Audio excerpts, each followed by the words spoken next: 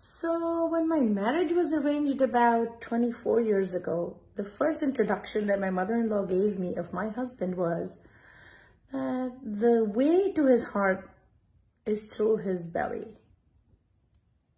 And I said, are you sure it's not just a little bit lower than that?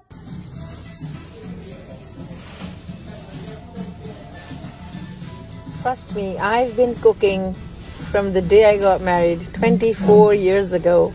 Every single day I've made fresh food at home for my husband to eat and enjoy.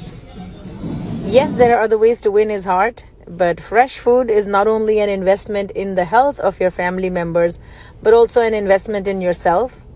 My mom always used to say that the more invested you are in your home and family life, the more you'll take the time to create a routine around creating healthy meals cooked at home.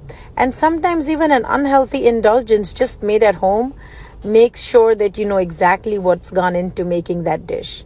So trust me, that's what I've been doing and it's worked for me. I'm not saying that's the only thing you need for a happy marriage, but it definitely helps to make your life a little bit easier when you know that there is a plate of warm food that is waiting for you when you get home. So give it a try. You never know, it might change your life, it might change the way you view your responsibilities, and it might change the opinion that you have. You may not realize, but you have more control over your future and your health as the person who prepares the meals than you ever thought possible. Bon appetit and a happy married life to all the ones that are watching me.